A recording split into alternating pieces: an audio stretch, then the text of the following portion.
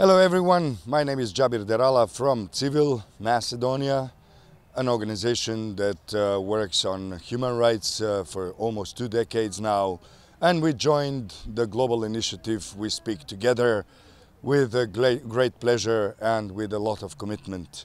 For 3 days we are here on the streets of Skopje, the capital of Macedonia, and we are delivering the messages of freedom of speech, human rights and freedom. Within those activities, we are trying to reiterate the human rights and freedoms that are already in the global document for citizen participation, which is called Civic Charter. We have been one of the first 50 organizations in the world that supported it, and we go on with support of this initiative.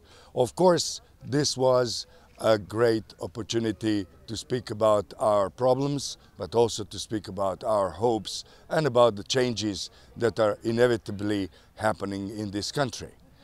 We're trying to gather as many people as possible to sign the Civic Charter, but also we're drawing, we're listening to music, we're talking to each other. We had a panel discussion and we had a couple of nice street events with a lot of music and some dancing.